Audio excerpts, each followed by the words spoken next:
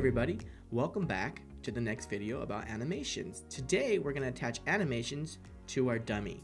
In the previous video we learned how to have our dummy go back and forth in between two transparent checkpoints. As you can see, it doesn't move and it looks kind of boring. So we're going to attach an animation. First thing we need to do is we need to get ourselves inside the workspace. As you can see, only the dummy's in the workspace, so we need to spawn into the game so that we can see ourselves.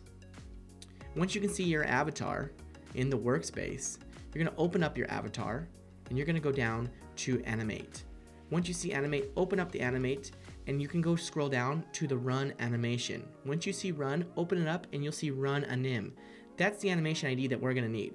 So you can copy and paste this animation ID from the properties, or copy it first, and then we can go ahead and stop our game and we're going to go ahead and paste this animation ID into our dummy. How we do that is first we add a script to our dummy.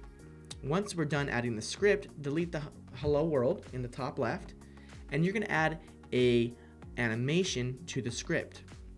That animation needs an animation ID. So let's go ahead and paste what we copied earlier into the animation ID field.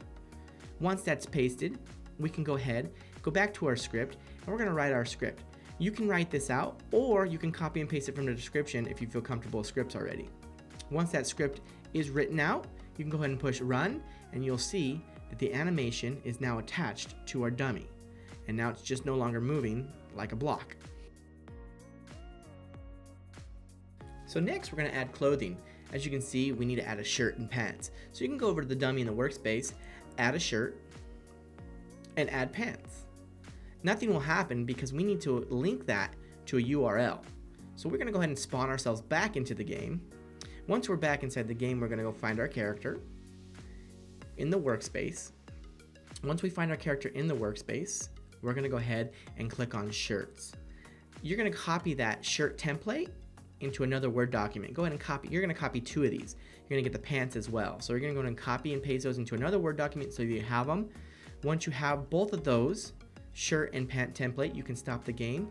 Go click on your dummy in the studio and click on shirt and paste that URL in the shirt template that you copied earlier.